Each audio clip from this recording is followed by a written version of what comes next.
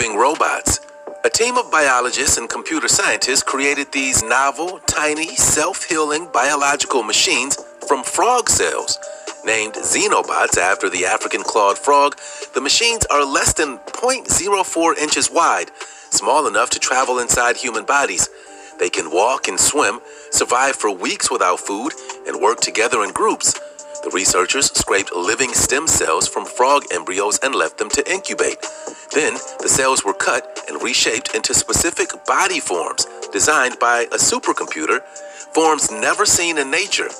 Some of the cells, after a few days, differentiated to produce cilia, tiny hair-like projections that move back and forth or rotate in a specific way.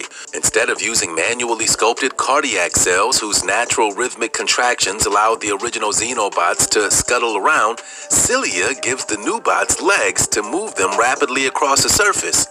In a frog or human, for that matter, cilia would normally be found on surfaces, like in the lungs, to help push out pathogens and other foreign material. On the xenobots, they're repurposed to provide rapid locomotion, programmable life forms. We're looking at the world's first living robot.